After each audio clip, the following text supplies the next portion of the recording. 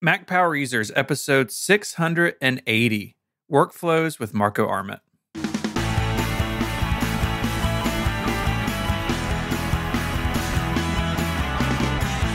Hello and welcome back to Mac Power Users. My name is Stephen Hackett, and I'm joined as always by my friend and yours, Mr. David Sparks. Hello, Mr. Hackett. Hey, how are you? Good. Good. We got a very special guest today, but you've got a little housekeeping first. Yeah, we're selling shirts and sweatshirts and hoodies at Mac Sparky. I haven't done this for like 4 or 5 years, but I made the new logo last year when I went indie, and I've had several people ask for merch. So we have merch, and it's really nice merch. It's similar sweatshirts and t-shirts. It's the same vendor we use for the Mac Power User stuff. It's got the embroidered logo, and it looks really nice. They're black and blue with silver thread, and they look great. If you're in the Mac Sparky Labs, watch your email. There's a separate one coming out for Labs members if you want to get that one. But I'm real happy with it. Looks great. I can't wait for you to get them, and I actually can't wait to get my own. And there'll be a link in the show notes. So get them. They're only sell for a limited time. Awesome. Yeah, I'm looking forward to that. Today on More Power Users. Well, actually, before I say that, I think we should introduce our guest. Welcome to the show, Marco Arment. Hey, thanks for having me on again. It's been a while. Yeah, it has been a long time, and thanks for coming on. Marco is going to be talking to us today about all the stuff he's doing with his tech, some thoughts on Apple. We have a lot in the outline on More Power Users. This is something I specifically wanted to talk to Marco about. He put his son in an Apple Watch several years ago, and I just wanted to hear how that's going. And it sounds like a restraining device. Or if your son is very tiny. That didn't sound very good, did it? The way I said it. Yeah. He gave his son an Apple Watch, and I just wanted to hear how that was going. Yeah, I don't know. Sometimes I'm a little too, as a parent, I think I'm a little too cold. It's relative. I mean, my parents were, they were taskmasters, and I'm warm and fuzzy compared to them, but I'm not warm and fuzzy compared to probably more recent parents. I think it's just relative.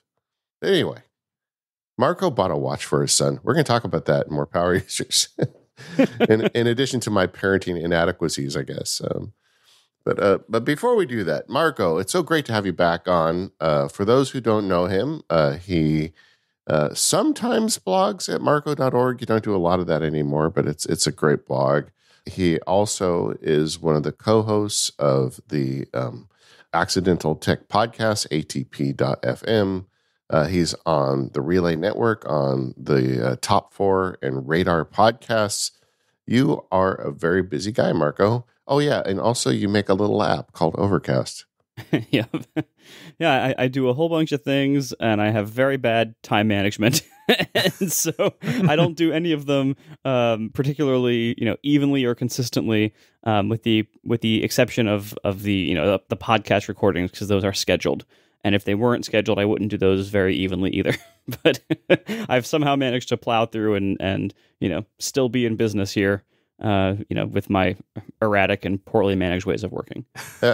People say that, right? And I think that there is some truth to the fact that if you get like better at productivity apps, they can help you be more efficient. But that's not a measure of success to me. It is the ability to kind of ignore the outside world and make something, which is a different skill set. And I feel like when you tell me you're not good at time management, you're good at focusing in on your projects, because you ship a lot, man. I mean, Overcast is a really great app, constantly updated, and your podcasts are really good. I do think there's a whole bunch of people like you out there who say, well, I don't do good at those productivity apps, so I must not be productive. And honestly, I think that's not right. You got to think about your ability to ship, and there's plenty of people who are good at productivity apps who aren't good at that. So it goes both ways. Thank you. I appreciate that. I mean, I think what's always been tricky for me is not the tools or the apps or the scheduling. It isn't even that I don't have enough time. It's that I am just not very organized and structured and disciplined in, okay, I'm going to sit down during these 8 hours and I'm going to work on this project and not going to let myself get distracted, not going to go do anything else, not going to go, oh, look, I can walk the dog right now. It's nice out. Like, there's so many, life distractions and work distractions and play distractions that I often will let into my life because I want them, or I want to spend time with my family, or I want to enjoy the nice day, or I want to go try this experimental thing I want to play with, like some maybe some new feature of the app or some new coding toy, like these AI things, and I want to go play with them, and most of the time none of that results in anything productive, but I still want to do it, and so I have I do a lot of different things, but I don't do any of them for very long spans at a time. And so I'm kind of jumping between a million different things all the time every day. And that's the life I've willingly built for myself. I like doing a bunch of different things. And there are downsides to that. Like, the downsides are that I'm really terrible at completing long projects where there's not like clear incremental goals along the way. And there's lots of reasons for that. But, a big part of that is just like, the way I live is very much like, little time slots here and there. Oh, I'm going to take the next 2 hours, do this, 2 hours, do that, 1 hour, 30 minutes here and there. It's these quick little time slots that I'm kind of juggling all these different projects in. And it makes it hard to estimate time for longer commitments. It makes it hard to do longer commitments. But this is kind of just me finally admitting to myself, this is how my brain works, and this is the kind of life I want to lead, and figuring out that it's okay for me not to be one of these, like, very disciplined, scheduling, time tracking, to-do app using kind of people. I wish I was. I wish I could do that. And I've tried doing that over the years, but I've always come back to my kind of, less structured, more jumbled and more, short time slot based work style. Well, as somebody who kind of is that category A productivity person, I can tell you that it can become a weight around your neck, because like that's the way some people do it. Like, they get into this stuff and they start getting good at those apps, and they think, well, now I can do twice as much. We just talked about this yesterday in a labs meetup I had, and people, I feel like there's this like spectrum. When you start playing with productivity, you start to get better at stuff, but then you take on too much and you just put yourself right back in the same trap you were before, where you're still working all the time. You're doing more, but you're still running yourself into the ground. The real trick is to learn those tools and then use them for good, not evil. Like, use them, get the work you decide to do done, and then have time to go play with AI or play video games with your kid, or just take a walk on the beach with your dog, or whatever it is that makes you happy. And I think that's when that's the Buddha move right there. When you get to that point. And but I guess we kind of went off on a tangent. But a lot of people say, I'm not productive, I'm not good at those things. Well, really, I think the way you measure productivity is by what you ship, not what tools you use. Yeah, well said. Well, that wasn't in the outline. That's okay. That's fine. I mean, my entire life is a series of tangents, so that's fine. Like, that Yeah. fits with me. Yeah. One thing I want to talk to you, Marco, is about the longevity of your projects. I mean, ATP, as we record this, just turned 10 years old. Overcast will turn 10 next summer. In fact, I remember I was at a concert when you pushed the first beta to Overcast. So I'm like, at a concert, my wife was like, "What are you doing on your phone?" I was like, "I'm trying out a new podcast app." She was not impressed, but you've run these projects for a long time, and on the internet, that's not the easiest thing, right? The internet can have a pretty short attention span, and I wonder, when you start a project or when you think about what you're doing now, like, is longevity a goal? Is it just because that's how it's worked out? How do you think about that? Well, obviously there is some selection bias here in that, the things that have not lasted very long, that, I've tried a lot more things over the years, and most of them didn't last very long, and they kind of fell by the wayside. But, and these are the projects that have succeeded and stuck around. But I think it's largely because a few factors play in here. Number one, like, the ATP is just, it's such a good fit for all of us. Like, we found our market, so it has an audience, and the audience is great, and it's big enough to sustain a nice business. And then for the co-hosts, like for the three of us who do the show, we all just, we're friends and we work really well together, and it's really easy to work together. Like it's not a difficult show to make. It's time consuming because we try to do a decent job of certain things, but it's not like a slog to make that show, because everything just, we work well together, we get along well together, we enjoy doing it, and it makes good money for all of us. And so it's just kind of, it's a nice kind of ongoing business there. And we found our audience pretty early on, and it's just kind of stuck. It's kind of stuck there for, the better part, or for a decade now. So that kind of just keeps going. Like, and because it's a news-based show, we're always talking about, the Apple news of the week or the tech news of the week. And so there's kind of infinite content to be had, as long as there is tech news, which there always seems to be. Like we will always have a show there, and as long as we all keep doing it and keep wanting to do it, which I see no end in sight for that, that kind of sustains itself. And even as the ad market has had its ups and downs in the last few years, well, I mean, as it always does, but we've certainly had ups and downs in the ad market, and we launched membership a couple of years back, and so similar to what you did at Relay.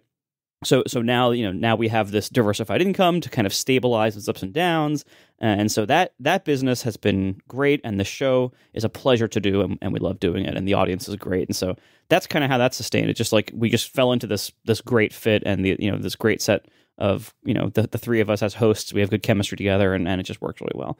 And then Overcast is that kind of.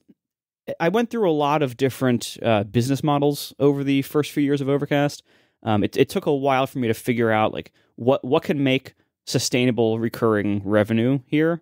And for a while, like there were some ups and downs in that business in the early years where I actually thought, like, a few years in when things weren't going that well financially, I was like, I don't know how much longer I'm going to be doing this app, because it's a fairly involved and expensive app to keep operating. It has a pretty substantial server-side infrastructure, and it's just, and podcast apps have a lot of needs. And people think of a podcast app as being like 3 screens, and it's so much more than that. And you don't realize until you try to make one. You're like, wait a minute, there's like 25 screens in this app, and there's all these back-end components, and the crawling and the feeds, and dealing with publishers who it's a common thing where people will just delete their feed and start a new account on a new host and not redirect the old one to the new one and just change it in Apple Podcasts and just cross their fingers and hope everything works out. Right. And so there's dealing with stuff like that, dealing with all these moves of different hosts, and then the landscape changes over time. There's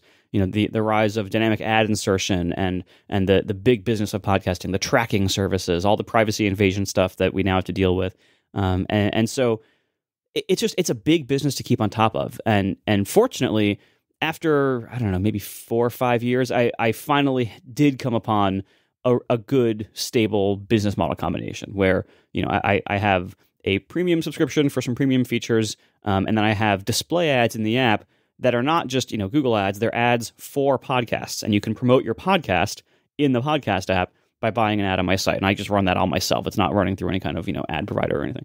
And so that combination of having those 2 income streams, again, ads plus membership, it's a similar sort of ATP.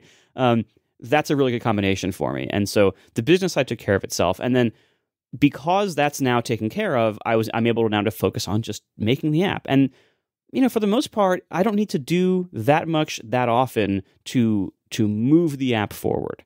It's a fairly mature app, and what most people are asking for are minor feature changes or behavioral adjustments. And so I've been able to sustain that over time as one person, because it's not too much of a workload. It's not easy, mind you, but it's not too much. Now, that being said, I think staying as one person for that business has really helped a lot. And with ATP, staying as just, ATP is just a show that is owned by the 3 hosts. There's no investors, there's no network, there's no owner, there's no like streaming partner or anything like that. It's just a podcast we put out on our own site with our own stuff, and it's fine. Overcast is an app that has no investors, no company backing, no employees. I'm the only person who works on Overcast. And what that does, it kind of takes me out of the VC rat race. And I've been in that before. I know how that works. And what that does is kind of anti-longevity. what the startup world and the VC world and the corporate world to a large degree, what they want is big boom growth and then some kind of big exit event after not too long of a time, whether they go public or more often get acquired. That's what they want. And so the whole structure is set up to make things that are fairly short-lived. And that's what tends to happen in our business a lot. Whereas when you're just one person with no investors and no employees, you aren't even on their radar. Like there was this big boom of podcast company acquisitions that happened over the last few years as people smelled money in the business, and no one came to me. Well, not really. Like there were no serious inquiries for Overcast. Like, hey, we want to buy you. Nope, I am off their radar, and I consider that in some ways no one's going to walk up to my house and give me $1 billion out of nowhere. But I also the upside is that I can run this business however I want. I can do in the app whatever I want, and I'm in it for the long haul. It's the kind of slow and steady wins the race kind of approach of I've been running this business now for almost 10 years, and I don't see an end in sight in the near future either. Mm-hmm. Unless the entire podcast world collapses in some really big way, which I don't see happening. Even though there's been a few articles this week about how podcasting is cooling off, but it's really all about just Spotify is losing money on their podcast efforts, and right. Okay, that's one company with a handful of shows that they put a bunch of money into and it's not paying off. The good thing about podcasting is that it's way bigger than that. That's a drop in the bucket compared to the entire world of podcasts. So as long as the entire world of podcasts doesn't all disappear, which would have, I think that would take a lot. Then the app has a great future, I think. And I can just sit here, quietly doing my thing over in this corner of the podcasting world. And the big rat race of big mergers and acquisitions and investments and everything else, I don't really matter to them at all. They don't even know I exist probably. And meanwhile, I'm over here having a really nice business and serving my people really well and making this app that makes me happy. Yeah, it's one of the things that I tell people who are interested in getting started, sort of some business or project on the internet. It's the internet is a massive place, and you don't have to carve out, 25% market share of whatever thing you're looking at to make a living, right? I mean, Relay and ATP, Evercast, all these businesses are related. We're all friends. We all think the same way about these things. But something we all have in common is none of us are enormous, but we all are big enough with hard enough work to make a living. And that's something that is, I think, kind of special about internet businesses, because the potential market is so big, you don't have to capture the whole thing to make ends meet. Yeah, exactly. I mean, the podcast business is, even podcasting, while it is very successful and has reached a lot of the mass market, it's not like TV. It's not like phones. It doesn't reach everyone on Earth. And in fact, podcasting is actually surprisingly non-diverse in the sense that it is largely still an English language medium. The vast majority of podcast production and consumption is still English language, and still fairly focused on US, Europe, Australia, Canada. And so it's not like the biggest market in the world, but I still do great as just by most measurements I have roughly 1 to 2% of usage among client apps, and it's hard to measure. It's hard to get good numbers on that, but that's a rough ballpark as far as I can tell from what big hosts occasionally will report to me. And so, but having 1% of the market, that also though that makes me the fourth or fifth most popular podcast app, which is crazy to me. There's a handful of big ones. There's Apple at the top. Apple is the biggest by far. Then there's Spotify. They're pretty big. And then I think Google Podcasts is ahead of me. And then there's me. Yeah. And, sometimes those the bottom there kind of juggles around a little bit depending on who's measuring it and when, but you can capture a small part of a market and be very successful in that market still. 1% sounds like nothing until you realize there's only a handful of players above you. And then it's oh, wait a minute. And then there's a whole bunch that, have, 0.1%, stuff like that. So it's okay, well, this can be a good business. And when you're only at 1%, you have a lot of growth potential. Right. Yeah. I think, though, there's kind of a bigger story here, and a lot of our listeners are interested in tech but don't necessarily work in it. And I'd like to talk a little bit about this whole idea of startup mentality and the way it can wreck a business.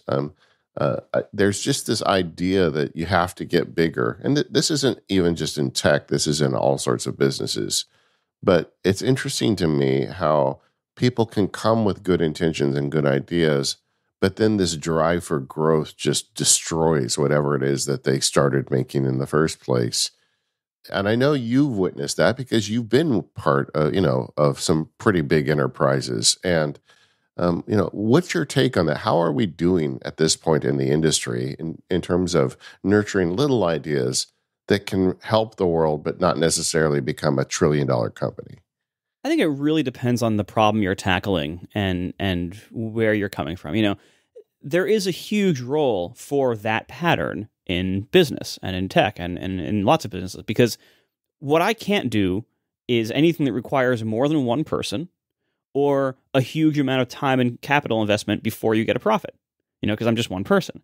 And so there is a role for that kind of, big boom investment cycle if you're doing things that will require a big staff to say, look at something like Uber. I know this is, stereotypical, but, look at something like Uber.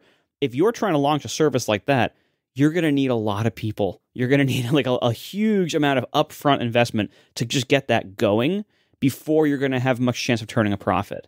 And so it makes sense that you would need a ton of investment to start that up, and there's lots of things in tech and the non-tech world where that pattern still holds, and that is what allows things to happen and to get built. But especially in tech, I mean, through, of course, other areas too, but especially in tech, there's also a whole bunch of stuff that doesn't need that. And that if you just don't spend a whole bunch of money up front, if you can figure out a way to do something that doesn't involve massive expenditure up front before you even know whether your business works or not, then you don't need that world as much or at all. And I feel like it kind of a lot of the I guess role of maintaining that possibility falls on gatekeepers in the tech world. In the olden days, there really weren't many gatekeepers at all. Now we have, some pretty big ones. We have things like, Google for web search. We have the browser makers, Google being the biggest one. For any kind of web thing, you got to kind of make sure that, the browsers are playing ball with you. But in a much bigger sense, we have the app stores. For almost any modern, tech business today, you're going to probably run into Apple and Google as the app store runners. And I think it's the onus is on them to make sure that small, like one-person shops that don't have huge capital behind them can still get something out there in the world and have any chance of it being found or discovered or succeeding. And so that goes to things like when you look at the Apple App Store.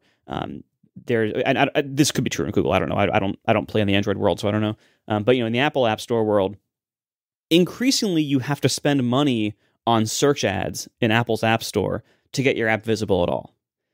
Even to prevent people from like overbidding your own name in your own search results when people search for your app. And so when they start adding things like, search ads becoming kind of a requirement to get found, that starts pricing out people, and that starts making it harder for individual business to get off the ground. And for people who, if you don't have a lot of money, that's going to be hard to get started. And so it's that kind of thing. Like I hope the platforms remain cognizant of the need of smaller players and people who are just starting out and who don't have marketing budgets or any budget behind them to be able to get something off the ground. That goes to the stores, that goes to tooling, platform requirements, legal requirements, all of that. And Apple's been pretty good about that for the App Store's history so far overall. But there are these areas like the search ads where I'm getting a little bit worried about it. This episode is made possible by our friends over at SaneBox. Email is out of control. We all get so much stuff we don't want, and we all want to try different apps and different services. And a lot of solutions to manage your email tie you into one application or one service. One of my favorite things about SaneBox is that it doesn't do that. So if I'm using Apple Mail or MimeStream on the Mac, or I'm trying out a different iOS application, whatever it is, all my email filtering follows me around. It comes with me. SaneBox has some excellent tools for filtering out email, Sane Later keeps your inbox clean with what only really matters. If you want to unsubscribe to something, you just drag it to the same black hole. You'll never hear from the sender again. You can snooze emails, you can set reminders, all sorts of great stuff. You can even offload your attachments to something like Dropbox or other cloud services if you're running low on space with your email provider. SaneBox has various pricing plans. They start as low as about $4 a month, and there's a 14-day free trial. And get this, 2/3 of MP listeners who try SaneBox end up subscribing. That 14-day free trial is an excellent place to start, but my guess is you're going to want to pay for it before that trial is up. And when you go to sanebox.com/MPU, you'll receive $25 off any plan. Once again, that's sanebox.com/MPU for $25 credit on any plan. Our thanks to SaneBox for supporting the show. All right, Marco, it's been a long time since you've been on the show, so I'm guessing you're still rocking your 8-year-old Mac, right? Oh, yeah, I don't even know what I was using back then. Probably the iMac Pro. Was that 8 years ago? I think that's what you're using back then. It's been a while, and Apple has been doing stuff. What's your current Mac? So when the whole Apple Silicon transition happened over the last few years, I started out with a M1 MacBook Air. You know, their very first, or one of their very first Apple Silicon Macs, and I just had that docked to a Pro Display XDR. Yes, I got the ridiculous giant thing and this was before the Studio Display was out. That was my setup. That was my desktop setup for a few months there. Eventually, I wanted that computer to be my laptop, and so I got a M1 Mac Mini. That was also out at the time. And it had a little bit higher specs. Like I'd gotten the MacBook Air kind of as an entry level to kind of play with, and I wanted more storage, more RAM. So I ended up getting a beefed up version as the Mac Mini, and used that as my desktop for a while. And then when the roughly 18 months ago, when the M1 Pro and Max MacBook Pros came out, I switched up the whole setup, and I was like, all right, I want more RAM than the 16 gigs these offer. I want more disk space. I have this great monitor now that's sitting on my desk, taking up all this space and cost a bunch of money. So I'm like, all right, I want to make use of this monitor for a long time. So I'm like, I don't want to get just like, an iMac or something.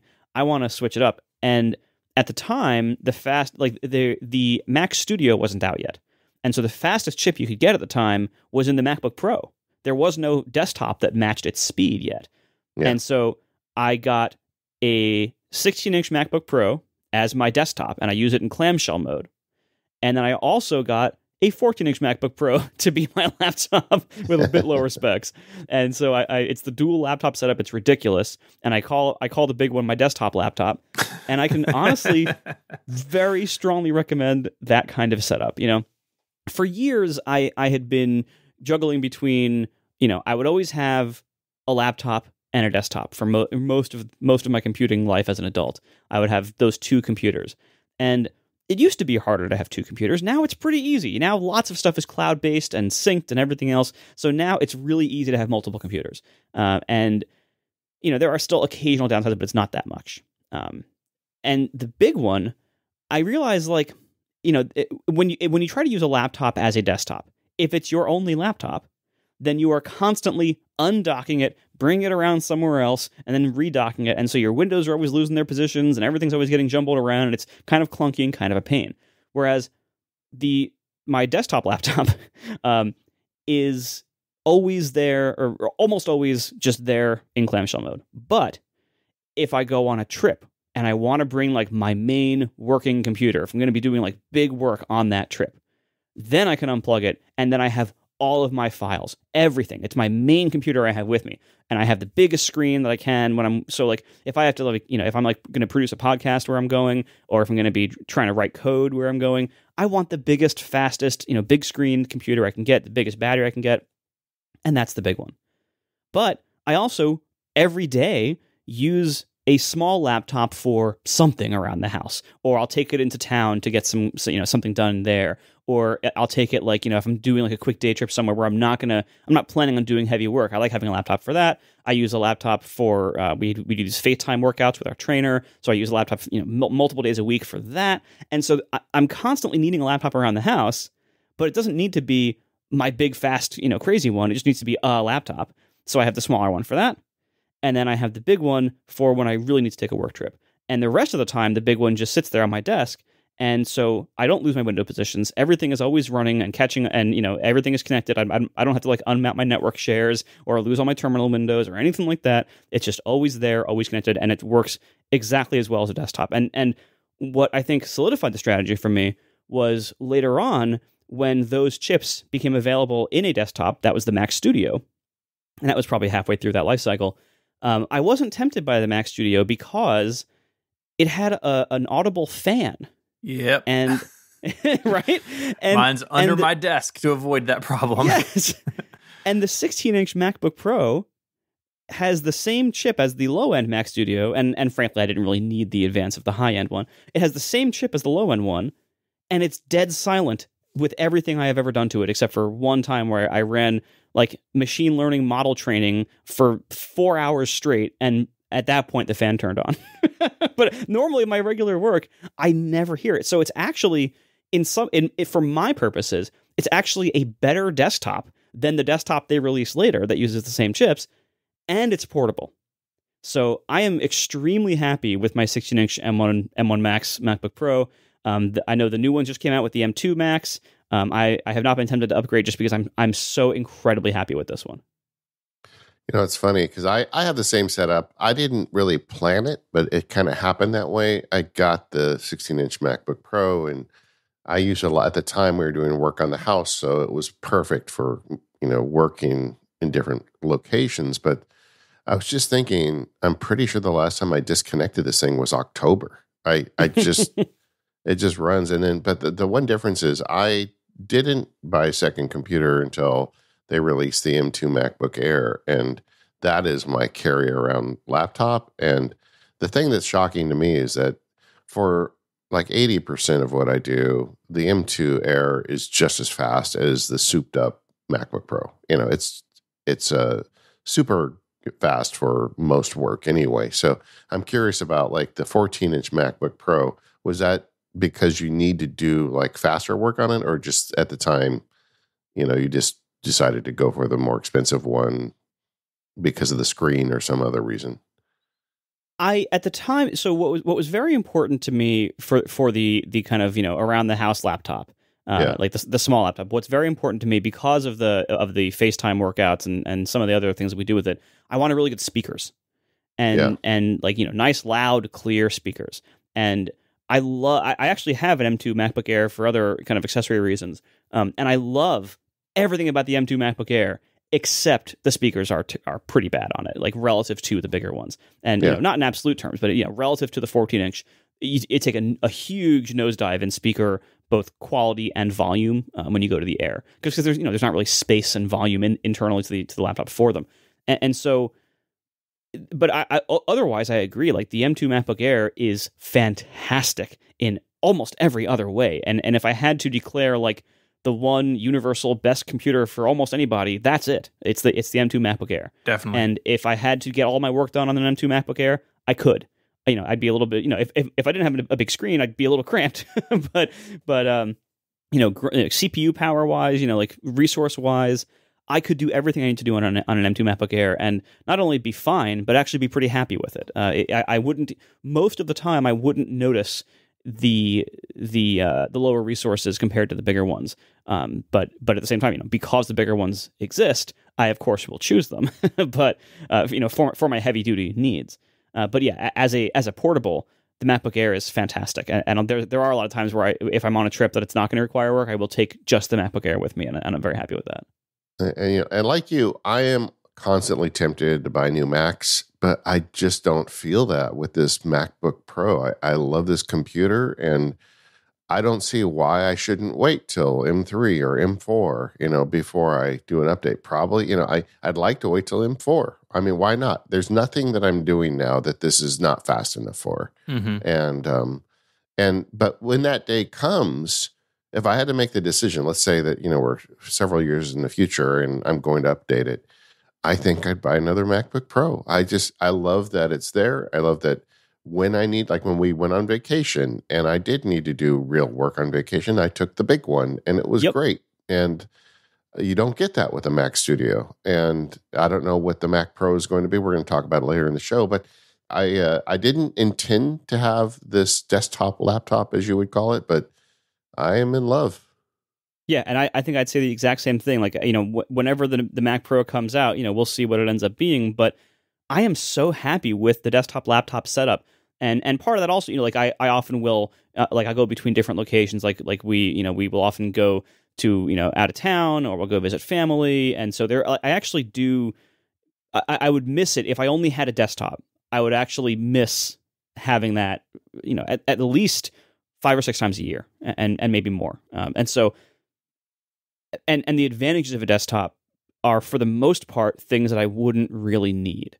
Of course, I would love to have more, CPU power when I'm compiling the app or things like that. But it's not to a level where I'm so desperate for it that I'm willing to give up the benefits of having my main computer be portable when I need it to be. And because that's a huge difference. Like it's not like having something be a desktop or a laptop is a massive difference in functionality. And for many people, they don't need that difference, or it's worth it, or they need the increased grunt of the desktop or whatever else. But I'm not one of those people. For me, it's more of a toss-up, resource-wise. And so I will take the massive improvement in utility of the laptop over a desktop if the resource levels are at all close. If a desktop is 10 times faster, okay, I'll have a harder decision on my hands. But the great thing about the modern Macs is that that's not the case anymore. They really, until very recently, really until the Mac, the M1 Macs and M1 Pro MacBook Pros, there were such big trade-offs in using a laptop as a desktop versus just buying a desktop. Up until the very end of the Intel world, or the Intel Apple world, at least I know Intel still has their own world going, but we kind of pay less attention to it now. But up until the very last Intel Macs, there were still big trade-offs of using a laptop as a desktop. And you were still often better off just getting a desktop. And I feel like now, with the exception of the monitor question, which is a big question, and that has been greatly improved by the existence of the Studio Display. But as long as you can work out the monitor situation, however you need to work it out, then I would say the laptop as your desktop is a really great choice for almost everybody. And there are no major downsides. Like, the reliability of clamshell mode is great. The noise is non-existent. Like it doesn't like overheat or bug out or anything. It's really nice. It is. It's good times for Mac fans. Let's just say that. I mean, I remember a few years ago, Stephen and I were talking. Well, will it still be Mac power users if Apple stops making Macs? Well, but they have exceeded expectations. But I want to switch over to the iPhone real quick. Well, the very first time I met you, you were carrying around a fancy camera. I know that that your wife was a wedding photographer. I believe you were kind of involved with that for a little bit too. Mm-hmm. You have this background in photography, but you also are a big iPhone fan. Where are you these days between fancy cameras and iPhones? I have almost entirely given up fancy cameras. I've always liked cameras on the technical aspects. Being able to take a really like clear, sharp, well exposed, nice color picture with good dynamic range and not a lot of noise. Like, I was always into like the technical side of making technically great pictures. I am not a photographer in the sense of the artistic side of it, having any of the artistic background or really artistic eye for it. That's not my skill. And so my interest in fancy cameras is actually very similar to desktops. My interest in fancy cameras over the years was I want to be able to get the best pictures I can when this matters to me. So if there's an important family event or whatever else, I want to be able to take really good pictures of that. And over the years, phones have just gotten so much better that phone cameras, they're not better than big cameras in all situations, but they are better than big cameras in some situations. And they're better than big cameras in a lot more hands than you would think, or that we used to think. So for me, like, if you give me a big camera that has a nice full frame sensor, good glass in the front of it, something like really really highly spec'd, with that I can do I can make a really technically great picture in many conditions, given some time. With a phone, I can take it out in any conditions and hit a button barely looking at it, and I know it's going to be good. And at the ceiling of how good the picture can be is way higher with a big, nice camera than a phone, but the floor of how bad it can be is not that bad with a phone. And so in situations where it's actually a little bit difficult to use a big camera, like, for instance, if there's a big dynamic range difference in the scene, you got a sun somewhere, you got, reflection off the water or whatever, maybe some shadow detail you want to capture, that can be pretty hard to do with a big camera, to do it right, or to freeze motion, or to work, in a lot of low light situations and try to have anything in focus at all. Like there are areas with the big cameras, you can do it if you put the work in, and if you have the skill, and if you have a little bit of luck, and maybe you can control the environment a bit better. But phones are so good now at capturing anything, anytime, from anywhere, that usually that utility wins out for me. And because I am not into the artistic side of it, really, and because the technical side is now being solved pretty well by phones most of the time, I have mostly stopped using big cameras, except for specialty events or specialty needs, like big zooms or something like that. But for the most part, I don't usually use big cameras. Yeah, and it's interesting to me, like, just in my friends and family group, to see how many of them have started to figure out all the features of the iPhone. Like, I'm getting so many portrait mode photos from people who are not super into tech, but they've found portrait mode, and they would never they'd never have the money to put together a professional camera rig that could get bokeh, but now they're getting it all the time. Maybe sometimes too much time. I don't know, but and they love it so much, and they're so proud of the photos they're taking. Or the friends of mine that have young kids that are taking these live photos and just love the live photos. I mean, I wish I had live photos of my kids when they were little, frankly. So I really think that you're onto something here, and I do have a fancy camera too. I use for kind of the work I do, but when I'm out in the world, I don't bring it either. I just don't bring the fancy camera. Yeah, and that's the thing. And like to beat the quality of the phone camera, you now need to go pretty high end with the separate cameras. Like it can't just be like a little tiny point and shoot that fits in your pocket for the most part anymore. Like now, if you want to have better pictures than a phone, you're looking at physically larger glass, probably. You're looking at larger sensors. Everything is more expensive, and has kind of higher needs optically and things like that. And so, if you really want to be better than a phone, it takes a lot now. And so it has raised the bar. And for most people, that's no longer worth it. I mean, as you were just saying, like what you're seeing from people who are not super power users or tech nerds. Well, when was the last time you saw anybody who was not a nerd use a non-phone or non-iPad camera? Mm-hmm. It's been a while, right? Like everyone else is using phones full time. Yeah, you've got to go out of your way to buy, a quote unquote real camera or big camera. And the point and shoot thing is interesting too. I mean, that market, there's a couple like real high end ones. I know Sony's got a couple, but basically that business is gone. Right. Yeah. All the cheap point and shoots people run around with, like the iPhone and other smartphones, have just totally decimated it. Obliterated. Mm-hmm. I mean, that used to be a thing, and now it's not a thing. Yeah. And we're going to get email from listeners who are camera enthusiasts, and are going to explain the difference. And I get it. You can take a much better picture with a good camera and good glass, but it's just kind of shocking to me how much Apple has kind of closed the gap, and the simplicity of pulling out of your pocket. And you also get GPS tag on it automatically. You can share it from your phone so easily, which is what people do with photos now. I mean, compare the number of people that share a photo, whether it's be social media or just directly with friends, versus the number of people that actually print a photo. And it's just not, printing is just not a thing that's done by most people anymore. Yeah, that's the thing too. Like if you want to use a big camera, what most people want to do after they take a picture is do something with it on their phone. And so there's always been this functionality gap and this kind of, this pain in the butt factory of trying to get the picture from the camera to your phone. And we've come up with all sorts of terrible hacks to try to do that over the years. Like first there were those Wi-Fi SD cards. Remember those? Oh, I yeah. had a few of those. Those were terrible. I had a few, and every few years they'd like release a new one, and they'd be like, "Oh, this one's good now." And of course, I'd buy it like a fool, and it wouldn't be good.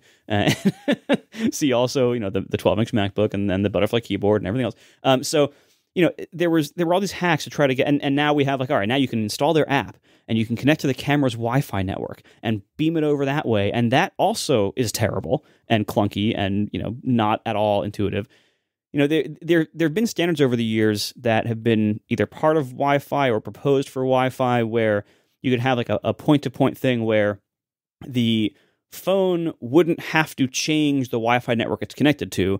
It could stay on its regular Wi-Fi network, but you could also then have it communicate over Wi-Fi to an accessory over like a separate channel. And I don't think Apple ever implemented any of those things, as far as I know. And what that would be good for would be having a camera be able to send things directly to the phone without having to, mess around with stuff. And I feel like that would make such a huge difference in the usefulness of non-phone cameras. And maybe that's cynically why Apple hasn't implemented it. Like there's a pretty good argument to be made they probably shouldn't do that from their point of view. But I feel like if that gap is ever closed in a better way than it is now, if there's ever like a small camera that you could have in your bag and you could pop it out and use it if you wanted to, and then very quickly and easily have that picture show up on your phone without connecting to some Wi-Fi thing or launching some special app and waiting and having it reconnect, like all that crap that you have to go through now. If there was a really good way to do that, where take a picture and within a few seconds it's on your phone, I feel like that would greatly improve the market for these things. But until and unless that ever happens, I don't see it.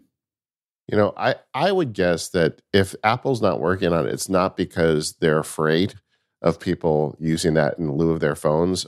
I would guess it's that they've looked at the numbers and there are so few people that need this. That's such a niche feature that it's just they've chosen not to focus on it. Yeah, or it could be as simple as, their point of view is, why would you use another camera? Ours is the best camera in the world.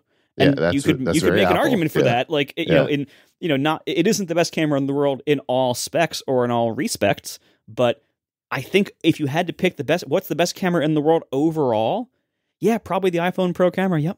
Even though I have a $1,000 camera, if I could only have one, it would be the iPhone. Yep, agreed. This episode of the Mac Power Users is brought to you by Rocket Money. Cancel unwanted subscriptions and manage your expenses. Just go to rocketmoney.com/MPU. Do you know how much your subscriptions cost? Most Americans think they spend around $80 a month on subscriptions, but the actual total is closer to $200. If you don't know exactly how much you're spending every month, you need Rocket Money. Rocket Money, formerly known as Truebill, is a personal finance app that finds and cancels your unwanted subscriptions, monitors your spending, and helps you lower your bills all in one place. Over 80% of people have subscriptions they forgot about, like that streaming service you bought to watch just one show on, or that free trial you never used. Rocket Money will quickly and easily identify your subscriptions for you, so you can stop paying for the ones you don't want. Simply find the subscription you don't want and press cancel, and Rocket Money will cancel it for you. There's no more long hold times with customer service or tedious emailing back and forth. Rocket Money makes canceling subscriptions as easy as a click of a button. I have signed up for it and I use Rocket Money. I really like it. It feels like I've got a little personal assistant always watching over me in terms of my money. I get notes from Rocket Money when there's a large expense that I didn't expect, or income comes in, or they figure out a way to save me money on my cable bill. They just take care of me. And I have found that I have saved money since I signed up for it. It's totally worth it. I am sold. The interface is pretty and easy to understand, and whatever is going on in the background to help me keep my money and not waste it, it really works for me. I've never been good with these financial software applications. I've never been very impressed with them, but Rocket Money does impress me because of the proactive way it helps me save money. Like, you should just go check it out. It's rocketmoney.com/MPU, ROCKETMONEY.com/MPU.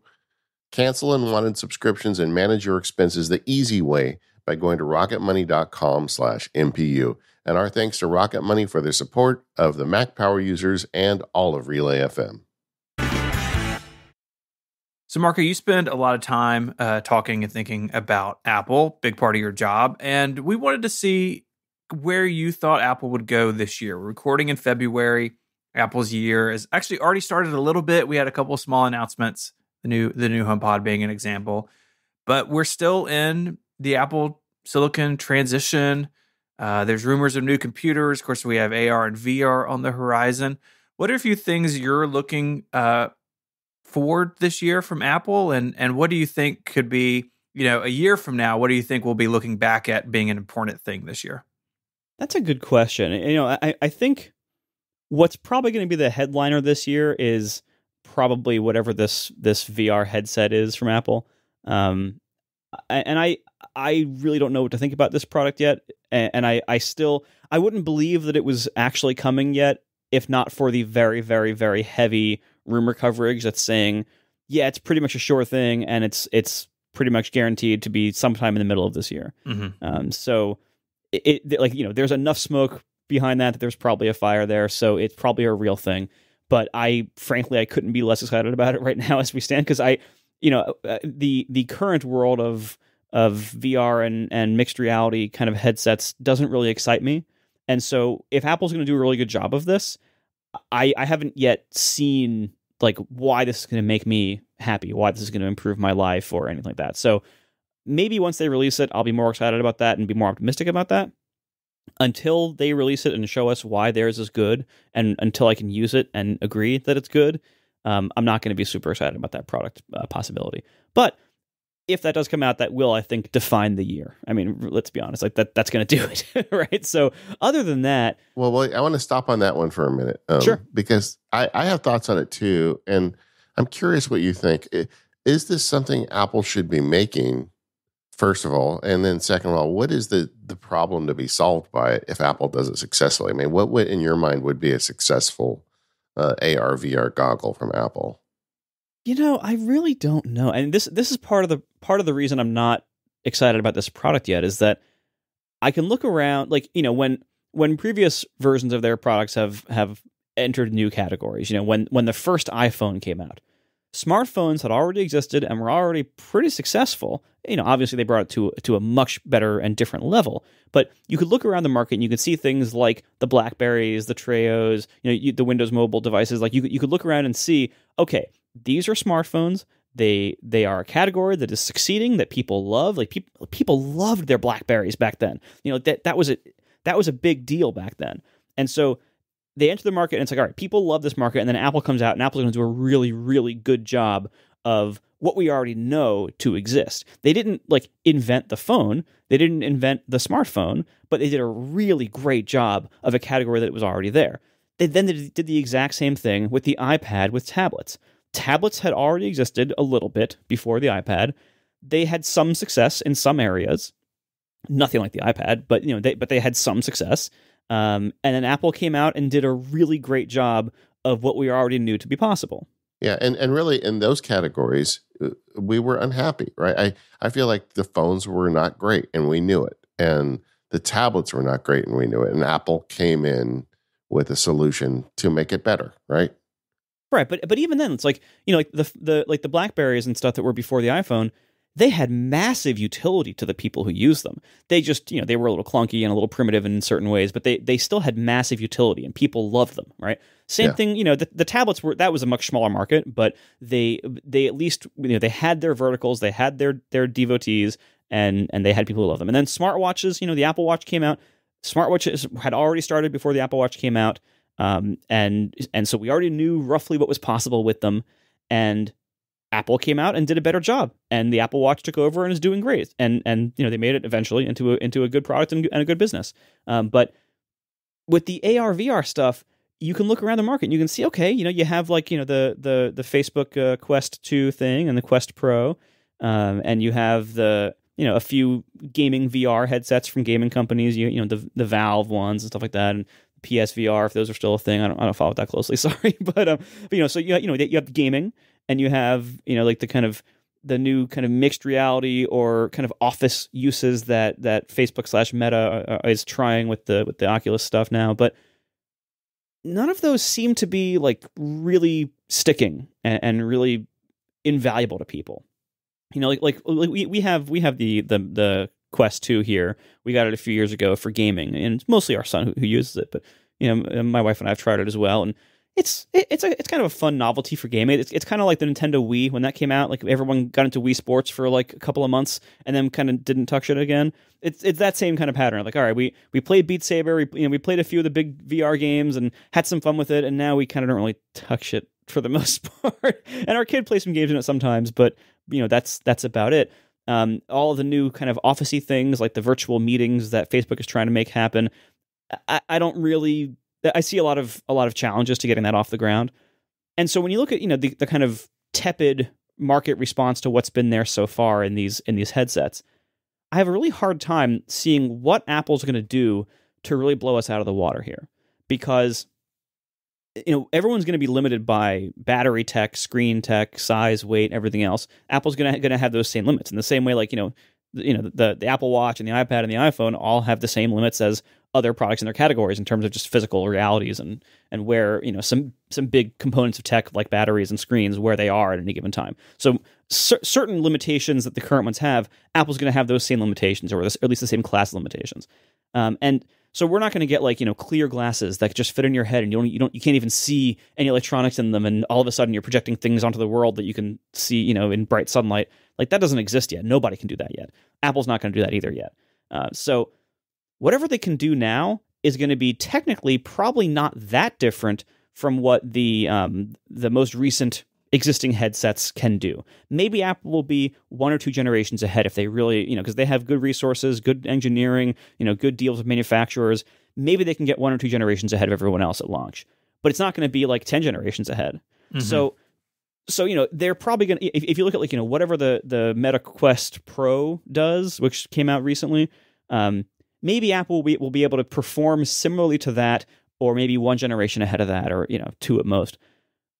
I still am not seeing the huge benefit of what is that going to enable that's going to really make this a must-have product for a lot of people. And so, and look, I could be totally wrong. I'm wrong a lot. Maybe I just am not seeing it. Maybe I don't have the foresight, or maybe they really have thought of something that no one has thought of yet in a really big way. But that's not usually how this progress happens. Usually, they're not coming with something brand new that no one's ever thought of. They just come to the table doing a really good job of things we already knew to be possible. So I'm not sure what this is going to do, what this product's going to do that's going to make it stand out from the rest, besides being just a nicer version of those things. And maybe that'll be enough. You know, that's kind of what the iPad was. The iPad was like, all right, it's a tablet. Yep, it's just a nicer tablet. And that was enough for it to become a category. So maybe that's all it is here, but I'm not seeing it yet. Yeah, I think they need to make one, but like you, I'm just curious to see how it all plays. I'll tell you my limited experience with them. I have not used the most recent versions, but the pixelation is bad, and I think you really need to increase the fidelity of it, and then maybe that opens new options. And and I think Apple's probably going to do that. I mean, the rumors are they're going to make a really expensive one. It's going to have very high-end screens in it, and maybe that's what gets you over some kind of barrier to where it's suddenly more useful. But yeah, this is not the obvious need that the phone and the iPad has. But, you know, those were the low-hanging fruit, and this is the next thing. So we'll see. What else are you thinking for the next year? Well, when you look at, like, you know, the Mac lineup, you know, they have this gap of the Mac Pro. I do hope they close that gap. I don't know when it's coming. I hope it comes soon, and then we can kind of, you know, figure out what the lineup looks like at that point. But other than that, I think this is hopefully going to be a fairly quiet year in terms of, like, other big hardware and software shakeups. If they are indeed launching this AR platform this year, that will have taken a huge amount of engineering resources out of the company's other areas to get that done. And, you know, I'm a developer. I'm going to have to probably look at the developer story of it and see, like, I mean, fortunately, I don't think people are going to be frequently listening to podcasts in their VR headsets, but some people will want to, right? So like, I'm going to have to look at, do I have to make my app for this? Is there some other app I should make for this? That's just some massive opportunity that I can't pass up. Probably not.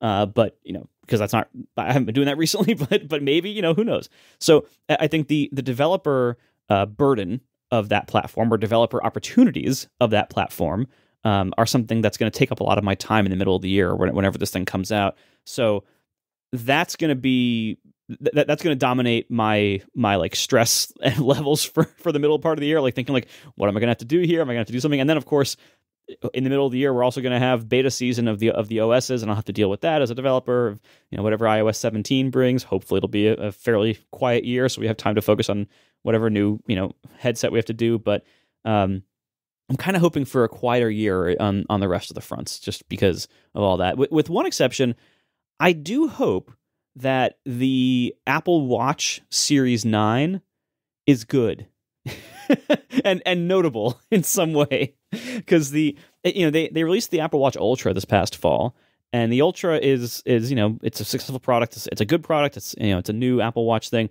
but the main guts of the Apple Watch have barely changed in the last few years.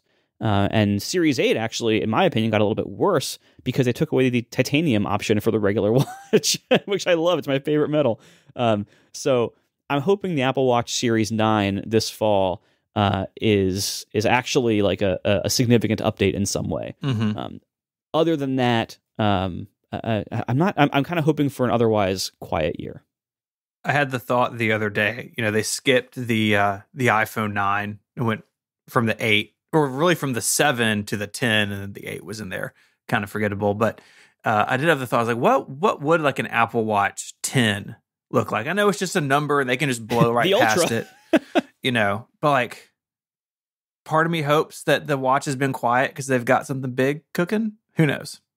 That's an interesting point, and I wonder, there was that rumor last year, the year before, there were those rumors of like the flat-sided Apple Watch that I think that the mock-ups of all that I think looked really bad. but I think a lot of people assumed, oh, that's what became the Ultra. Maybe it's not. Maybe maybe that's just like the next generation of Apple Watch. We'll see. But yeah, I kind of hope that too. But really, the Apple Watch, for all of its limitations, it is actually a pretty mature platform at this point, a pretty mature product line at this point. It covers a lot of bases. They've gotten rid of most of the biggest downsides and shortcomings and missing pieces in the lineup. So it's overall a pretty good, well-rounded product line. But yeah, it doesn't seem like it's going anywhere. Like, in order to keep titanium, I've held on to my Series 7, and I don't feel like I'm missing anything with the by not having the Series 8. Like, I'm missing very, very little as far as I know. But so yeah, I hope the Series 9 is a significant jump in some way. What I'm really hoping for with the watch, ultimately, kind of long term, it's very difficult to make Apple Watch software that is very good. And the reasons why are because the watch is extremely aggressive at power conservation. It has to be. It's a very, very small device with a very small battery, and we ask a lot of it. So the Apple Watch in software is extremely aggressive at throttling apps, limiting what they can do, blocking, or delaying network connections, delaying downloads, trying to minimize as much power usage as possible because it has to conserve that power. It's so small. And that makes it very difficult to make good apps, because what people expect increasingly of Apple Watch apps is to have roughly the same functionality as smartphone apps. And the Apple Watch still makes it very difficult to do things like background refresh. The complication system is full of limitations of you can only run for a couple of seconds every so often, and they will throttle you down at any point. You don't even necessarily know it's happening or have any control over it. Like with my app, people always want to be able to download podcasts to the watch and play them like if they're out on a run without their phone. And those downloads, you can tell the watch to do them, and the watch will say, "All right, I'll get to them sometime," and just sit. And can you maybe get to it now? And the watch will be like, "Oh, I'm working on it," and it just won't even start the download for a while. And then eventually it'll download it through Bluetooth to the phone, and it's a whole so much of the watch is limited software wise by these power conserving measures. If you look at the watch's hardware, the processor has remained effectively the same for 3 generations of the watch now. Series 6, 7, and 8 all have the same processor roughly. And so I'm hoping that in Series 9, in addition to maybe making, making some kind of interesting change on the outside, what I'm hoping for the internals of Series 9 is to have a significant power savings on that processor in some way. Whether they do a process shrink or whatever they do, make the Apple Watch processor or the Apple Watch in general way more power efficient. That way they can open up some of those throttles and limits on the apps and finally allow us to make really good apps that actually have functionality our customers expect. Yeah, it feels like so many of the decisions that still lock watchOS to where it is were based on that original hardware, which was barely powerful enough to do what it was doing. And, back then, I mean, you know this better than we do, watch apps weren't really even applications, right? It was basically a projected view from the phone. It was really weird. And they came back and said, okay, here's an SDK and, you can do stuff a bit more natively. But I'm hopeful, like you are, that they are able to move the ball forward. And they've done these things to make the watch more independent from the phone. I think there's still stuff to do there as well. But I think the reality is if they can just make it a better and better satellite to the phone, then over time it'll sort of take care of itself. And they've just haven't moved the ball forward enough yet. Yeah, and I think we're waiting on some level. We're waiting for technological progress to make things more power efficient, make the battery bigger if they can, and whatever else. But on another level, I think we're just waiting for them to realize they can loosen their grip a little bit. That they have a bigger power budget than they originally did. They can now allow more things than they did in the past, and it'll be okay. Yeah, which is what they did on the phone. I mean, there was no multitasking on the phone, famously. And then it was, well, you can multitask if you're these 5 different types of applications. And if you're not, too bad. And then eventually they opened it up to, the model that we know now that, yeah, some stuff is getting killed in the background. And it's very hard to tell on the phone, what's actually running, what's not. But don't worry about it. And in reality, you don't have to because it all just kind of works. I'm hopeful the watch can make the turn too. Yeah, exactly. When you guys were talking, I was thinking it's interesting to me how much of Apple's next revolutionary products are dependent on a battery revolution. So many of the things we want Apple to do better require battery is a limiting factor. The watch, some of the stuff with the phone, the power in the MacBooks. If they, at some point, we're going to go from incremental updates in batteries to double or triple because of some scientific breakthrough. And that's going to open the floodgates for Apple. For everyone, for the whole world. Look at cars. There's so many areas. Batteries are so important to the world now. And whatever we can, whatever energy density and characteristics we can squeeze out of batteries is the limiting factor of so many products and industries today. And it's only going to continue in the future. What about the rumored 15-inch MacBook Air? We're starting to see a lot of rumors about that. I'm really hoping that's a real thing. As I was saying earlier, the MacBook Air is such a amazing product. It's such a solid, all-arounder, great performer, best for almost everybody. The one area, I think there's 2 areas that I would love to see them move it forward. One would be putting ports on both sides because I really love that from the MacBook Pro line. But also just having different screen sizes. And when you look at the MacBook Air, to say this computer is pretty much the best computer for pretty much everybody, but to only have it available in one screen size, I think is leaving money on the table. Now, obviously, they have to balance their needs of, they don't want to cannibalize too much from the sales of the MacBook Pro. But what Apple's also been doing recently in recent years is having increased separation in both price and capabilities between whatever they view as the quote consumer line and then their pro models. So you can look at the iPhone, look at the iPad, now even with the watch versus the Ultra. You have the regular model, the kind of everyday consumer model, and that's what they expect most people to buy. They do the most volume in that. And then you have the pro version that might not necessarily be just bigger, or it might not even be bigger. It might, in the case of the phone, they now have the same screen sizes across both. But the pro version is more premium materials maybe, and then it has more expensive hardware in some way.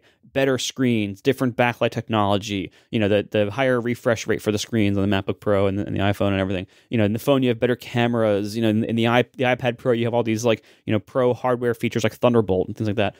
And so when you look at the laptop line, they're still kind of in the old Apple mode of small means cheap, big means expensive.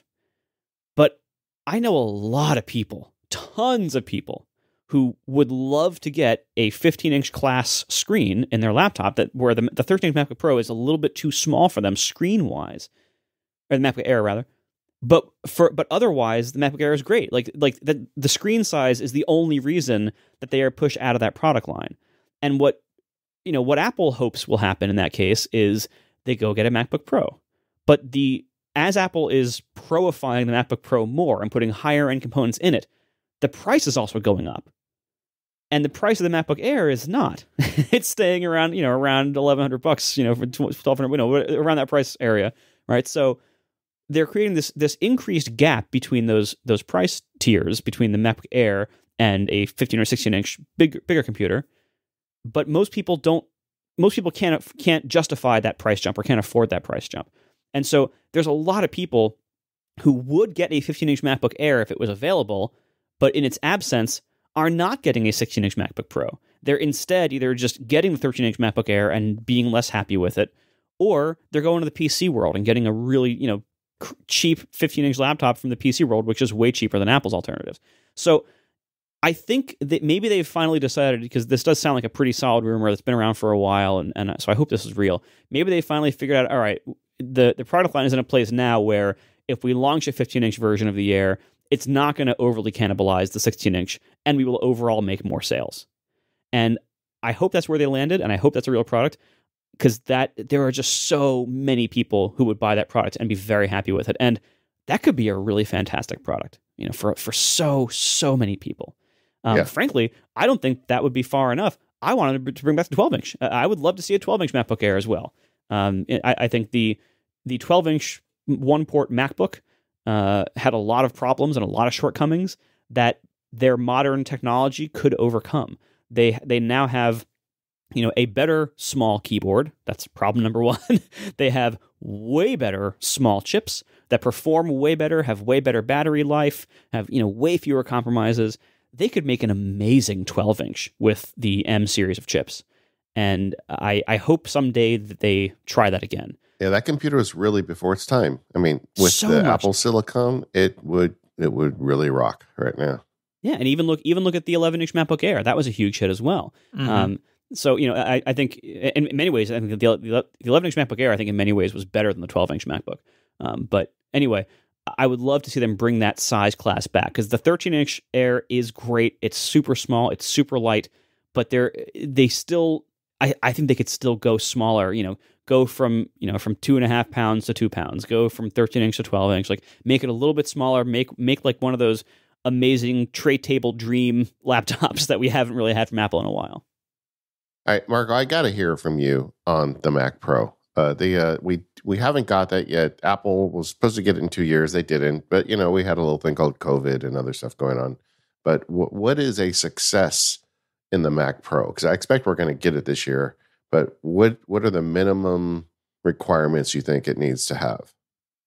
I think the biggest thing is that the Mac Pro, it needs to not lose too many people from the last Mac Pro. And that sounds like the bare minimum, that a new product should ideally not be worse than the thing it's replacing, right? but it's trickier here. This is a hard problem because the previous Mac Pro, the current 2019 Intel model, has a lot of expandability inside of it in ways that we have not yet seen any of in the Apple Silicon world, namely RAM slots and external GPU, or not external, but third-party GPU support. The current Mac Pro has all these slots, and you can put, I think, up to 4 third-party, or Apple provided, but up to 4 GPUs can go in those slots, and you can get nice high-end GPU chips from AMD, or not NVIDIA, unfortunately, but because I know that a lot of people want that, but that Apple and NVIDIA, I think, have some long-standing beef, and they don't really get along anymore. But anyway, so you have this great giant tower that you can stick in a bunch of GPU power into, and you can fill it up with a whole bunch of RAM. It supports 1.5 terabytes of RAM. And so, and you could buy this little metal bracket, and you could even put 3.5-inch discs in there if you want to, or whatever brackets you need to put a whole bunch of 2.5-inch SSDs if you wanted to. So there's all this expandability inside in ways that no other Apple computer offers anymore. And for the vast majority of Apple's computers now, I think all of the definitely all the Apple Silicon ones, but even most of the latest Intel ones, you couldn't update the storage anymore. You couldn't update the RAM anymore. You definitely couldn't add GPUs in easy ways anymore for almost all of those. And in the Apple Silicon lineup so far, you've seen none of that. Not a single Apple Silicon Mac supports any kind of expansion of memory, GPUs, or card slots or internal storage. So for the Mac Pro of the Apple Silicon world to just match the expandability of the outgoing Intel one would be quite a departure from everything else we've seen from the Apple Silicon Mac so far. And I think that would be the most ideal success, is if Apple has managed to pull that off, if they've managed to make a Mac Pro that allows expandable RAM, expandable GPUs, and expandable storage in some way, that is the, I think, highest success story that we can hope for. That's a huge if. If you look at what Apple Silicon stuff can do so far, look at the M2 Pro lineup that we have so far, or look at the Mac Studio, we are nowhere near 1.5 terabytes of RAM being supported. Mm-hmm. We have no clue if they can do slotted GPUs. And none of these things are technically impossible. Like, these are all easy, or not easy. These are all possible to engineer into their architecture, but all of those would require a lot of custom engineering work that would only be used in this product, only the Mac Pro. No other Macs in the lineup seem to need slotted GPU support, RAM socket support. So those are major architectural changes and major custom work that would only be done for this one product. And I doubt whether Apple is going to find that worth doing, but I could be wrong. So ultimately, the Mac Pro, whatever it comes out as, I hope it is that. I hope it is basically just an Apple Silicon swap into what we currently know as the Mac Pro, still being able to support GPUs and everything else. But again, that's a pretty tall order for the Apple Silicon architecture to only be used in one product. So while that would be my happiest outcome for this product, I don't think it's the most likely. The most likely to me is more like a Mac Studio than not. So maybe a smaller case. Maybe it still has card slots. Maybe it still has socketed RAM. But maybe not. I think both of those are huge toss-ups, whether they're supported or not in the Mac Pro. And if it has neither of those, well, then it's just a Mac Studio. Right. So you have to say, well, what is this product differentiated by if it's going to continue to exist? And if John Ternus didn't call out in the Mac Studio introduction that the Mac Pro was a story for another day, like, if he didn't say that, we would all have assumed by now there is no Mac Pro anymore. We would all have assumed the Mac Studio is the new Mac Pro.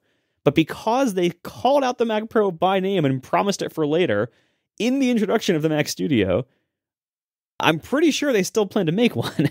so that's that remains to be seen.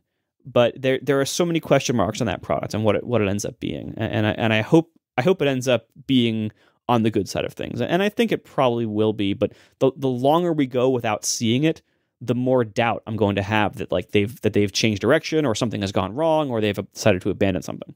Yeah, I mean, when we were all at WWDC when they announced the 2019 Mac Pro and went across the street, Apple had like this preview center, and every professional they had there demonstrating it was using a third-party card or some sort of peripheral that they needed for their industry to do their job.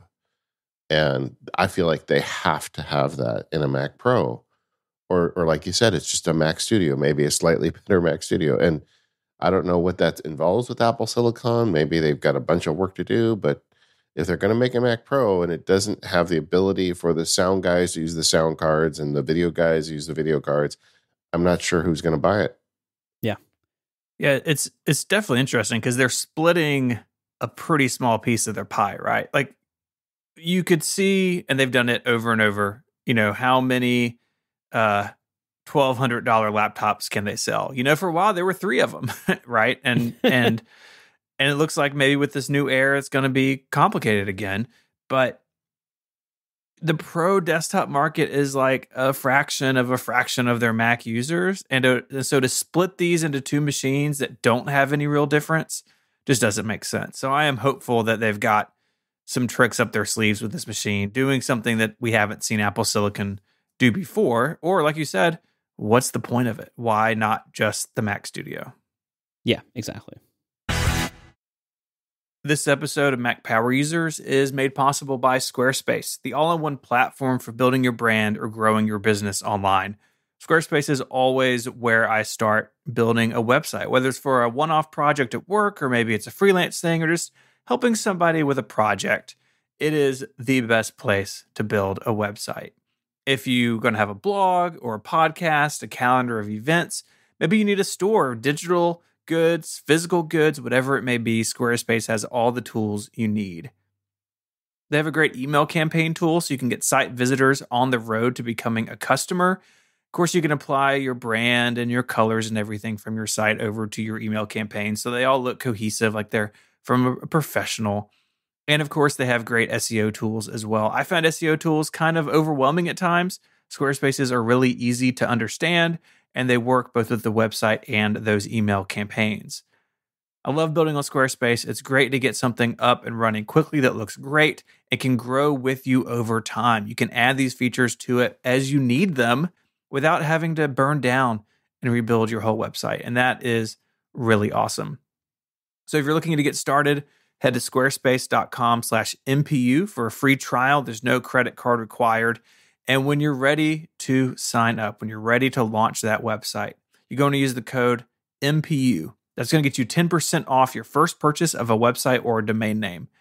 Once again, that's squarespace.com/MPU and the code MPU to get 10% off your first purchase and to show your support for the show.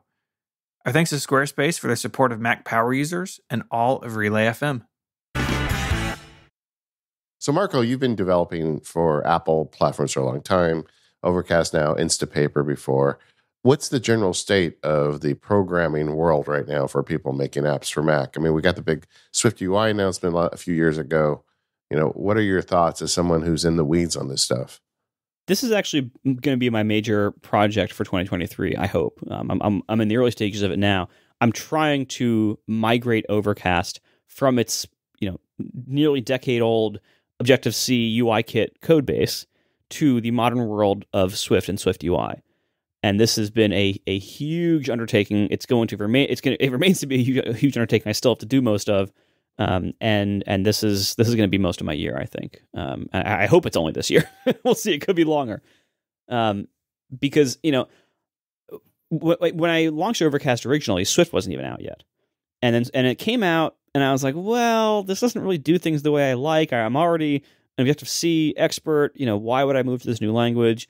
And it was still very early, and the language was still changing quickly. The tooling was still pretty rough in the early days. And then eventually Swift became pretty good, and now it's really good. And they keep adding things to the language that make it even better for the most part. They're making it complicated as heck, but they are making it overall better. And Swift UI had basically the same pattern. It just started later. Swift UI launched for the first time a few years back. I believe with that 2019 Mac Pro, I believe that's when it launched. And Swift UI had also, very rough early days.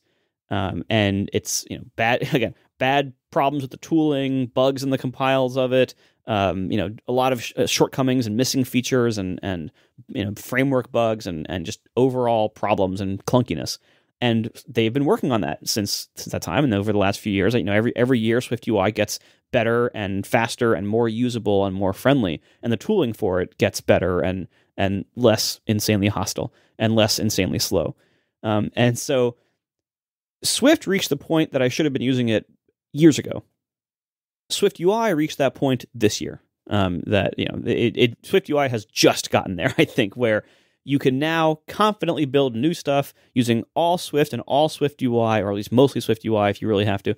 And you're not really missing out on much, and you won't have too many problems that you wouldn't have otherwise. and and that's now a pretty good place to go, I think, for most people. So I feel like I'm actually very well timed here. My slackerness with moving the app to Swift has also now gotten me into the world of being able to move to Swift UI also at the same time. So instead of ever writing it in Swift and UIKit, I can now go directly from Objective-C UIKit to Swift and Swift UI, and also Swift new async stuff, which is very powerful and very, very handy to use. So I feel like this is actually a great time for that. And overall, I'd say the state of this world is very good. Like it's mature. It's still, Swift UI still has a long way to go in terms of adding things people want and making things a little bit easier. Definitely could use some improvement in the tooling, and massively can use improvement in documentation and tutorials and examples and debugging.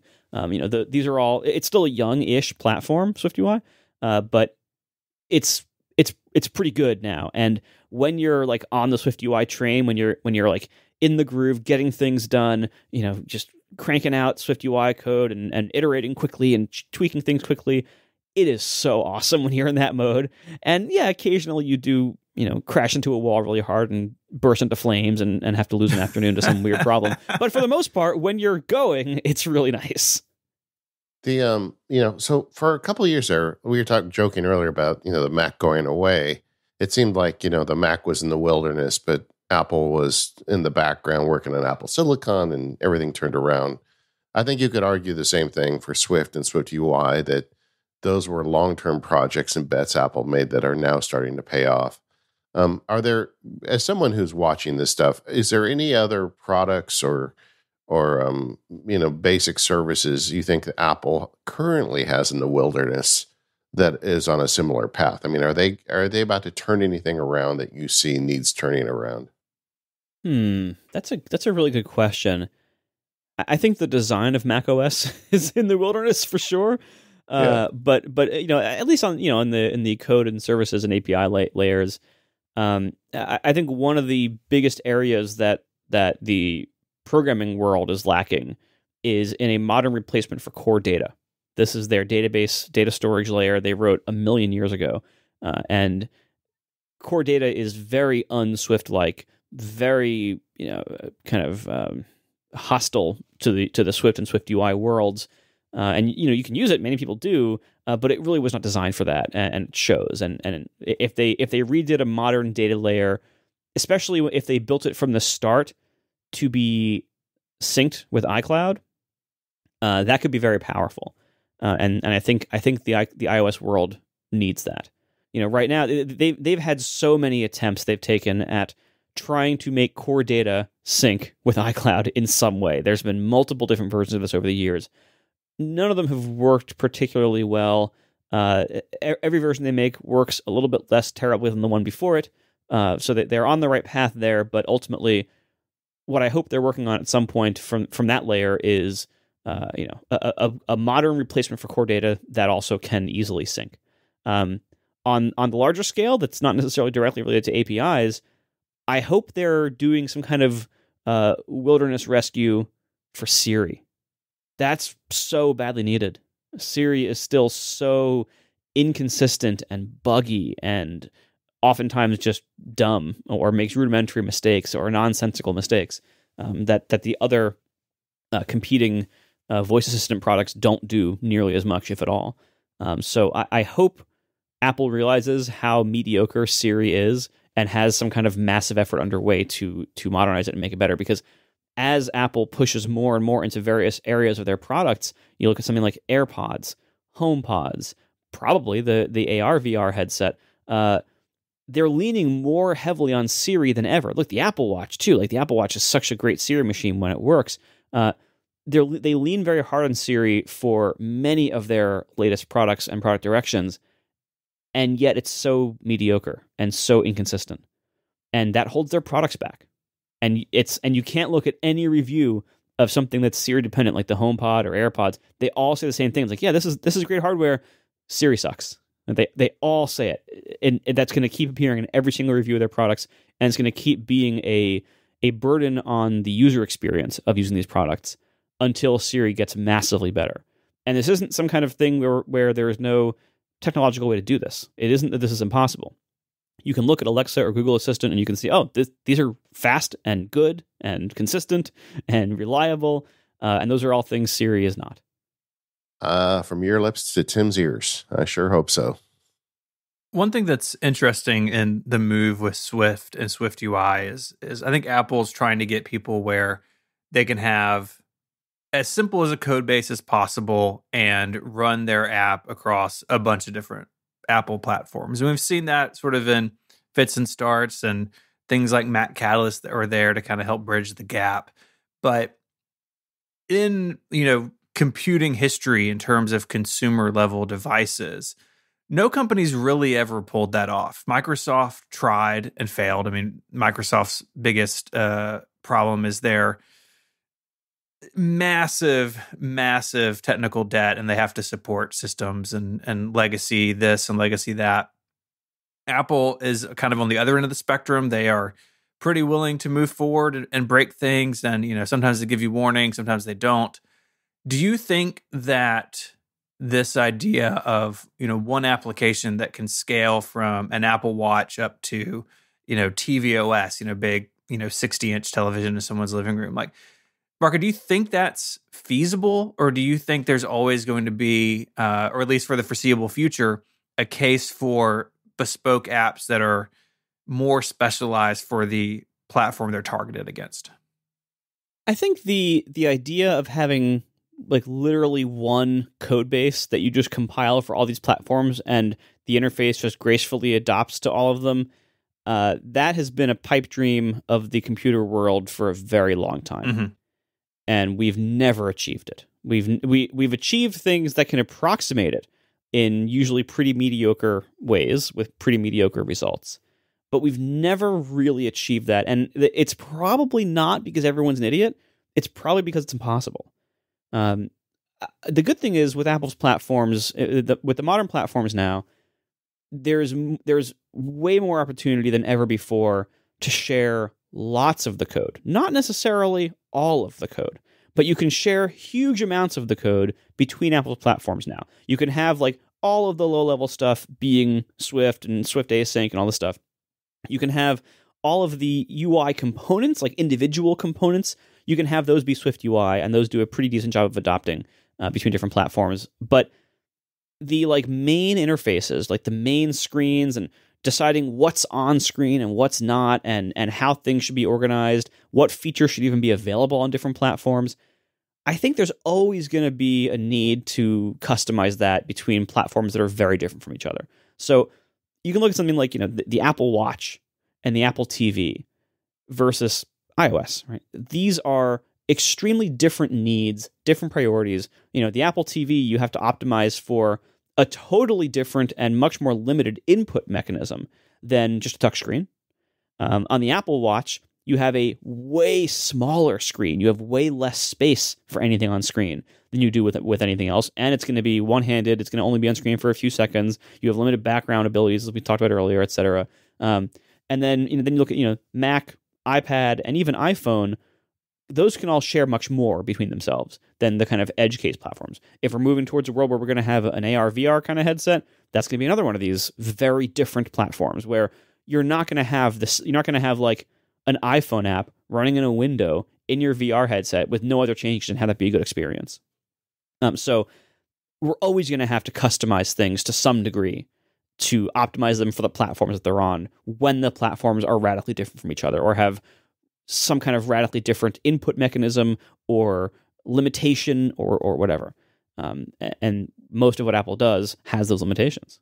You look at, like, if you want to have something that has a Siri interface to run on a HomePod maybe in the future, that's going to have no screen. So that's going to be totally different. Or having to run on AirPods, that's a screenless interaction. So that's a very different experience than having something run on an Apple TV, which is pretty much all screen, but you can't use a mouse to interact with it or a finger, or and there's no keyboard pretty much. And so there's so many different aspects of these different platforms. I feel like you're never going to have just build this one app in this one way in this one configuration and have it run on everything and have it be a good experience. That's never going to happen.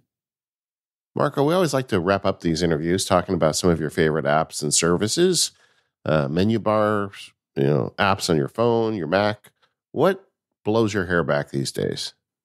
So I'm going to say the kind of two boring answers and one fun one. So my boring number one is the Lutron Caseta line of smart home products. Yeah. This is not quite an app, but it has an app because smart home stuff is so cool and it's so much fun when it works, and then when it doesn't work, it's so much less fun. Especially when like you set everything up and then you want to show it off to your family, and they try it and it doesn't work, and they give you that look. We all know we've all gotten that look. Oh yeah. If you never want to get that look again, use Lutron Caseta stuff because it just works. Like for lots of various technical reasons that aren't very interesting, it's basically way more reliable than any other smart home stuff I've ever used. You set it up and it just works, and you can either use their like switched smart outlets, or you can actually replace the light switches in your walls with their smart light switches. Either way, I strongly recommend it. It's been great. Secondly, I'm loving the new Ivory app for Mastodon. We all kind of, well, not everybody, but most of my crew has fled Twitter over the last couple of months, and many of us collected over on Mastodon. And what has made this very smooth of a transition is that Tapbots, who made Tweetbot, the wonderful Twitter client that was recently killed by Twitter. Thanks guys. Thanks Twitter for that. Tweetbot was my interface to Twitter. Like when I was using Twitter, I was really using Tweetbot. I never went to like the Twitter website or anything, or used their own terrible apps. And so Tweetbot, when Twitter started going downhill quickly, Tweetbot put together in remarkable time a client called Ivory, which is basically Tweetbot for Mastodon. And so I was able to switch over to Mastodon and follow many of the same people I followed on Twitter, and have the app work the same way and feel the same and have very similar features and similar design as what I was already accustomed to. And so I was able to move from Twitter over to a new network and not have it be incredibly jarring and terrible of a transition period. Like it just, this is just nice. And so now I'm on Mastodon, and most of the people I followed on Twitter are there as well. And I have this wonderful app called Ivory that you can use to browse it. And there, the phone version's out, the Mac version is about to be out. I'm in the beta testing, thank God for that. And that's going to be out soon.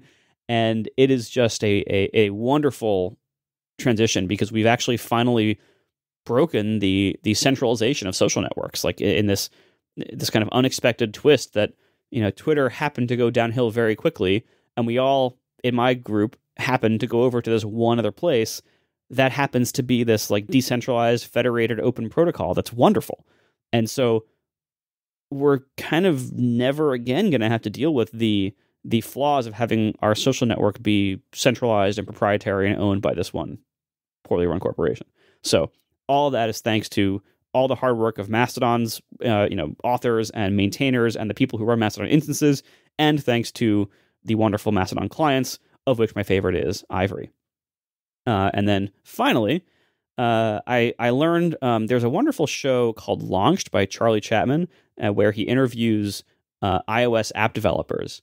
And I've been on it the last year sometime, and he just came out with a whole bunch of new episodes. And I always learn about fun apps from this show, because usually like he'll have a developer on who I've never heard of, and they'll talk about their app, and I'll be like, wait a minute, I want to use that app. That sounds good. Yeah, that sounds amazing. And I've discovered so many great apps through Launched, and one of them is my third pick for this. It's called Up Ahead. So good, and so good, right? Yeah. It sounds really simple, and it is really simple, but it's one of those things that's a very well executed version of a simple concept. And so I use it as the home screen widget. I think that's the main way you're supposed to use it, where you can define events that are happening in the future that are important to you for some reason. So, our schools are about to go on winter break, so I had winter break in there. When I was planning my wife's big birthday party, we had a big birthday for her this year, because it was one of those big round numbers, that like her birthday was in there, and it was like, all right, and you can have on your home screen, you can have it count down, so it's always showing, up next, Tiff's birthday, 15 days away, and you can customize it and everything, and so you can always see, how often you look at your phone's home screen all the time, right? So you can always see a reminder in the corner or wherever you put it, like, oh, coming up in 2 days, I have winter break. In 15 days, I have my wife's birthday. I got to plan for this. I got to expect it. So and it's done in just these beautiful designs. Like the up next or the up ahead design is just fantastic. Like this is the kind of app that I almost feel like no one's making apps this good anymore. No one's designing things this well anymore. Like this is the kind of app that it reminds me a lot of the early iPhone days when it was still a lot of the like indie Mac scene doing most of the good software development. And so everything was like very carefully crafted. It had wonderful artwork and wonderful design and very user centric, not trying to like, shove crap down your throat like so many modern apps do. And this is that kind of app, and you don't get a lot of these anymore. So strongly recommend Up Ahead. Yeah, and it's just delightful, right? Yeah, totally. Yeah. Well, that's a good one. That's a good one. Marco, it's so nice having you on the show again. It's been way too long. Hopefully we won't have a complete Apple Silicon transition between now and the next time you're on. But you never know. And either way, always curious to hear what you have to say. I love the ATP podcast you do over there. I'm an Overcast user. I'm using all the things from Marco, and you should too. If you're listening, go check them out. So you can go check out ATP at atp.fm, Overcast over at overcast.fm. Anywhere else people should go to look at you? Where are you on Mastodon, Marco? I don't even know. It's like there's a bunch of @ symbols, but I'm Marco Arment. Okay. All right. Good enough. We'll see if we can find a link and put it in the show notes for you. And we are the Mac Power Users. You can find us over at relay.fm/MPU. Thank you to our sponsors today, Sanebox, Rocket Money, and Squarespace. And we'll see you next time.